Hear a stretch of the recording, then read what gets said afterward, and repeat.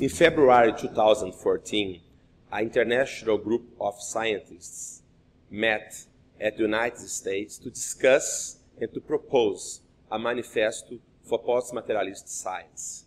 What basically this manifesto proposes is, first, it questions the materialist scientism. Materialism is a belief that everything in the universe is composed and explained by matter and physical forces. For example, life, mind, human beings, everything would be composed and explained only by matter and physical forces. This is a respectable belief. Many scientists and philosophers hold this belief, but this is not a necessary belief for science or for being a rational being.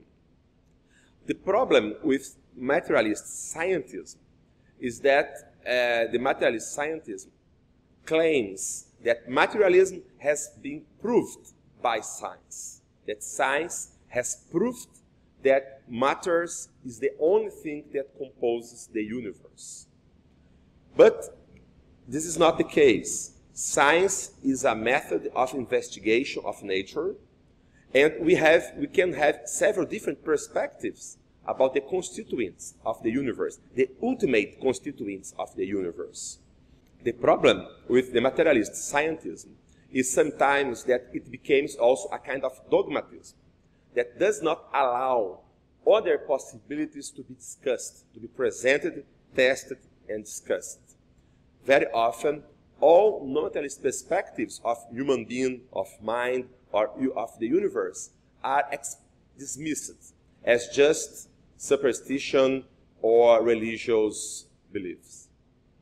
However, it's not clear yet in science or even in philosophy what are the ultimate constituents of the universe. And what we, the scientists who signed the post-materialist science manifesto, we believe that mind is one of the ultimate constituents of the universe.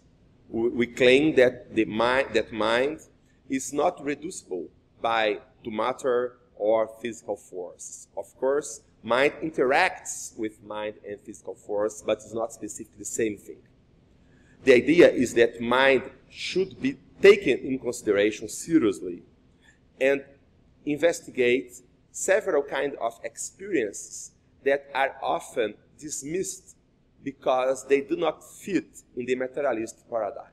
For example, spiritual experiences, like near-death experiences, like mediumistic experiences, and even extrasensorial perception experiences.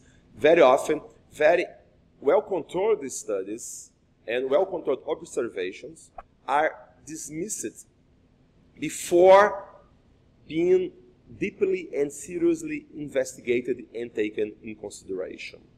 What we claim is actually open science, open but rigorous science.